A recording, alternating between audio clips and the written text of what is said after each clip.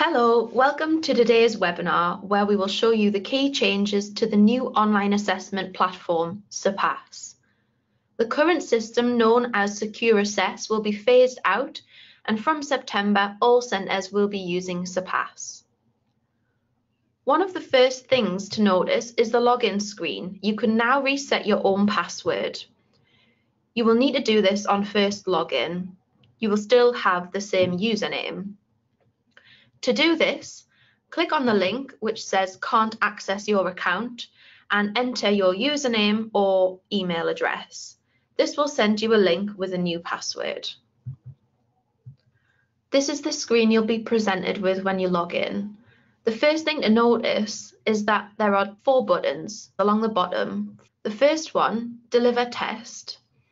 This is a section that you'll go to find out the specifications that your computers must meet in order to download our software.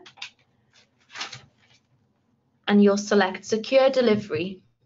This is where you'll be able to download Secure Client from. You'll also notice that there are some specifications on this page underneath System Requirements, and also some troubleshooting if you require use of those. The next one is Ideas Portal, which is simply a place to give feedback on the system. The next one is Learning Portal, which shows handy videos and tips in a webinar format. And the final one is Knowledge Base, which are articles to read based on current queries.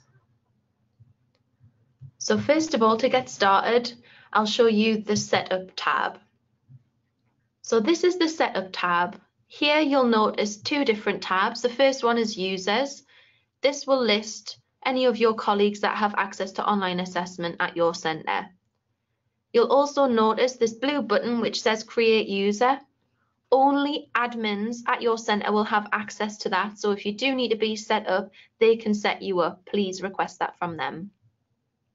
The next section is Candidates, which will show you a list of all the learners that you have registered for an online assessment qualification at your centre.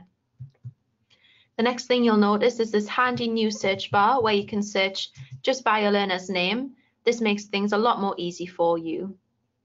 You'll notice there's 2 buttons here that are greyed out.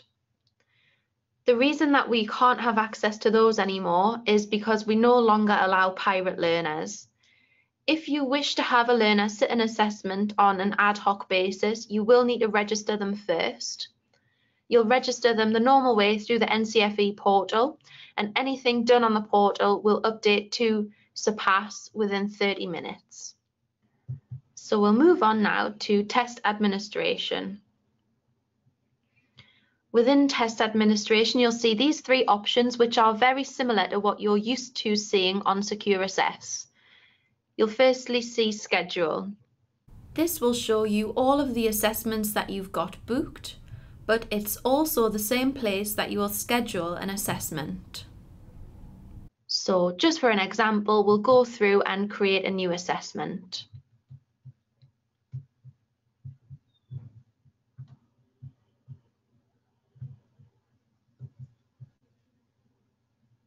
Select the qualification.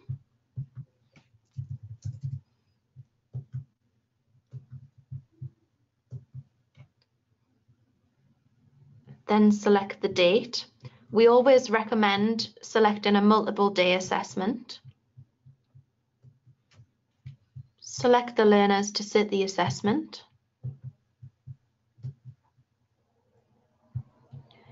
If you wish to have the exam locked, you'll select this little box like usual. And then you can review all of the information that you've just inputted. This is where you'll finalize the test. That will now show in your schedule. Within this page, it's the same place that you will print the invigilation pack. And you'll notice that dependent on the status of the exam, you can either edit the assessment, or if you have it locked, you can view the details of the assessment. The next tab that we'll move along to is Invigilate.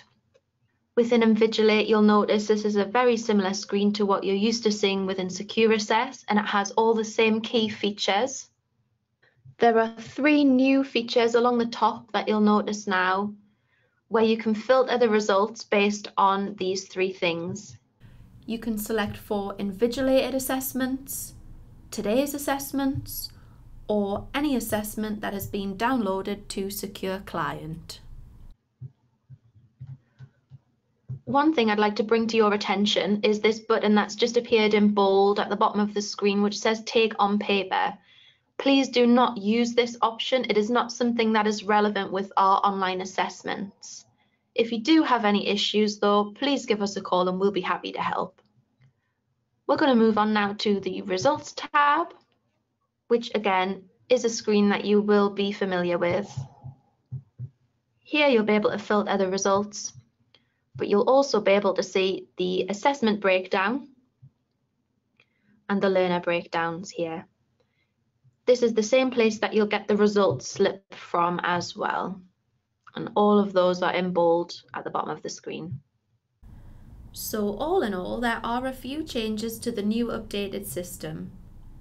The system Surpass will be going live on the 2nd of September. As always, we will be happy to support with your queries over telephone or email. Thank you for viewing today's webinar.